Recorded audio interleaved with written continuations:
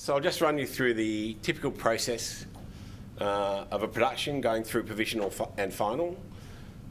Obviously you start with your script, you've got a development phase, you might get a bit of funding from the government for development, or it's privately funded, and then the producer comes on board and basically puts together a finance plan, which will generally include the producer offset as part of the finance plan. Now, quite often the producer will cash flow that producer's offset, because the producer's offset doesn't actually come till the very end of the process, after the production is completed and you've done your Screen Australia application and your tax return, but the production actually needs the money during the shoot. They'll quite often borrow against that producer's tax offset. And that's why the provisional certificate is really important. So a provisional certificate, I sort of think of it as like a pre-approval for a loan on a mortgage or something like that. You're basically going into Screen Australia and saying, if I shoot this production with this budget and with this people attached, would I qualify for the, for example, for the 40% as a feature film with this distributor attached, this marketing plan and that sort of thing. So Screen Australia then look at everything and go, yes, if you shoot that film, you would qualify, and you get a provisional certificate, and then you can actually go to a lender like a Fulcrum or a Headgear and go, here's my provisional certificate, it's all been signed off by Screen Australia, can you then lend me some money against that provisional certificate, knowing that in 18 months I will be getting a tax refund of $2 million, can you lend me $1.8 million against that? And that's what Fulcrum and Headgear sort of do. Some productions won't have a distributor attached, and they'll actually go to prove their intent to distribute theatrically by actually waiting till they've made the film, distributing it, and then going into Screen Australia and going, here's how I prove my intent to distribute theatrically. I did distribute it theatrically. Here's my box office records. Here's where I distributed.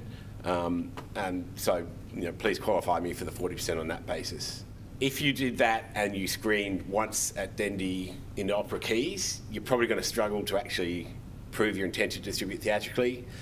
There's no hard and fast rule as to how wide the distribution needs to be.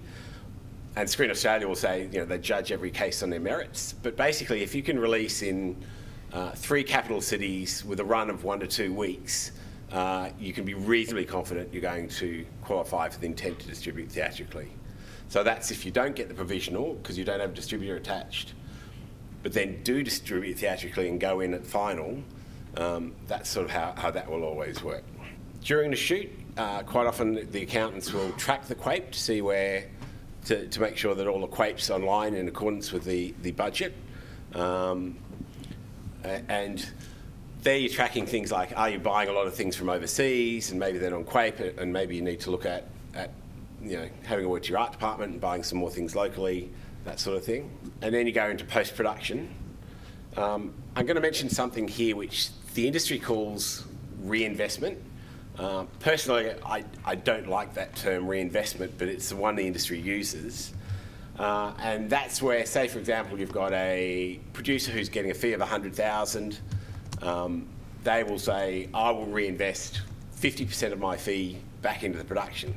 So what you've actually got 2 separate transactions. You've got the producer being paid a fee of $100,000, and then as an investor paying into the production $50,000.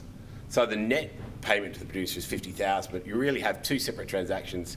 He's getting $100,000 and then putting $50,000 back into the production.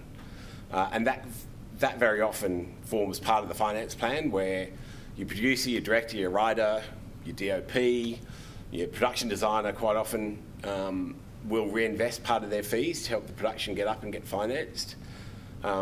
A big contributor for that is quite often the post-production house. There are tax implications around that whole transaction because obviously when a producer gets paid $100,000, that's income for them.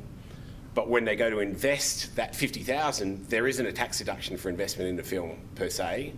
So they don't get an automatic tax deduction for that $50,000. What a lot of productions will actually do is, as part of that investment agreement, they'll actually assign some copyright to the producer in this case.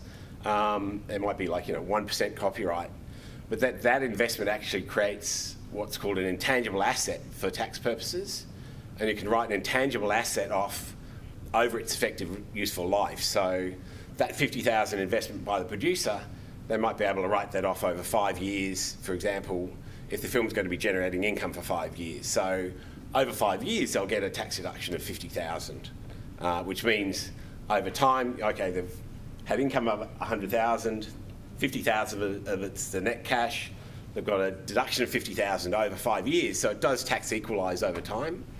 But in the short term, that can create tax issues for the producer. I mean, obviously, if the producer's got a company he's going through and that company has tax losses, then it's not going to worry the producer. So you don't actually know the tax position of the investors, but quite often the investors are looking for some sort of tax deduction when they're investing in a film, and copyright's one way of doing it. Delivery, obviously, once you finish post, you're delivering the film. Once the film is delivered, as the accountant, we sort of really start getting busy again. So during post, obviously, we're involved in maybe paying invoices or doing cost reports, that sort of thing.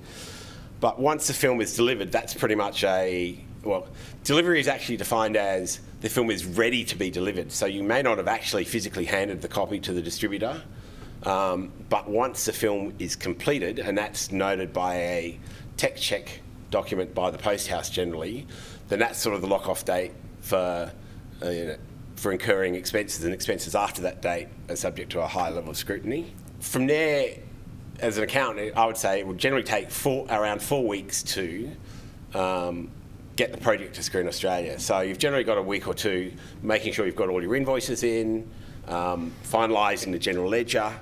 You're then going out to audit for 1 or 2 weeks, preparing QAPE spreadsheets, that sort of thing. So generally it takes about 4 weeks from delivery to getting something to Screen Australia. Now that's best case. Sometimes it takes quite a lot longer. Sometimes the producer's still chasing invoices 6, 12 months later. Like sometimes there are significant delays, but generally you can get it done in about 4 weeks.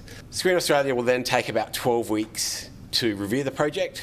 They will generally look at the project as submitted initially, and if you're missing anything major, they'll come back and go, oh, you haven't submitted a producer's contract, or you haven't submitted a distribution agreement. So they'll just go through and do a very high level check, and if you're missing something, they'll let you know. It pretty much then goes on a board and sits on the bottom of a board for 4 or 5 weeks, and then you get allocated an assessor. They'll check with the assessor to make sure it's not somebody you've worked with or not in the past, that sort of thing.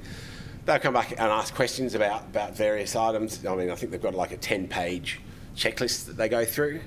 There's often a little bit of negotiation, or they might pick up something small in most cases. Roughly at the end of the 12 weeks, they'll come back and you'll get your letter from Screen Australia, which will confirm the QAPE expenses. At that stage, if you're past the end of the tax year, you'll put in a tax return. And the tax returns are actually coming back fairly quickly, 2 to 4 weeks, but a lot of them are coming back in 2 weeks these days, because Screen Australia are actually notifying the ATO when they issue one of these, a QAPE letter, a final certificate. So the ATO has sort of now got a lot better about processing them fairly quickly. Just talking about timing of tax return, which David sort of referred to, your application for refund goes into the year that you delivered the film. So if you delivered the film on the 28th of June, it will go into your 30 June tax return. If you delivered the film on the 2nd of July, then it would actually go into the tax return for next year, which is almost 12 months away, which is why there's a couple of alternatives, one of which is liquidating the company, and when you liquidate the company you do a final tax return and you claim your producer's offset through that. And the other one, which David also mentioned, was you can actually look at doing a substitute accounting period, and I'll touch on that a bit later, where you basically don't have a 30 June financial period end for tax. You actually look at when you think you're going to deliver it and change your accounting period for that with the ATO.